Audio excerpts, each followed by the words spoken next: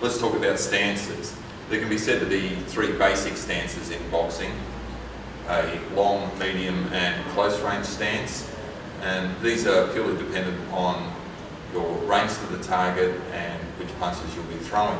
If we start at a long range stance now, you can see that we need to have minimum profile presented to the front, but with maximum stability. You can see that the rear foot is not obscured by the front foot. It's always removed slightly to the side to provide lateral stability. This provides the stance from which we can then attack with our long range punches towards our target, from the jab and the straight right or the right cross. As we then progress closer to our opponent, we need to open the stance out so that we provide more stability for our rotational movements and punches, thereby varying the sort of combinations and targets that we can attack.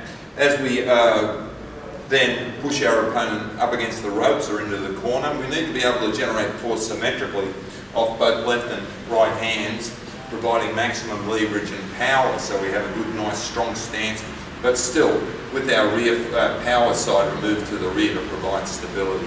It's from this position then we can really start to work on our opponent.